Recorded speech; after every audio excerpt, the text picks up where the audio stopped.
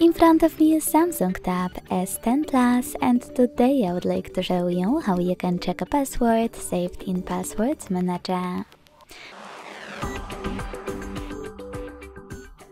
Begin by launching Settings and scrolling down over here to tap on Google. Then select All Services. Scroll down to click on Autofill with Google. And select Google Password Manager to tap on any password you wish to check. Then enter your login method and tap on eye icon next to your password to make it visible.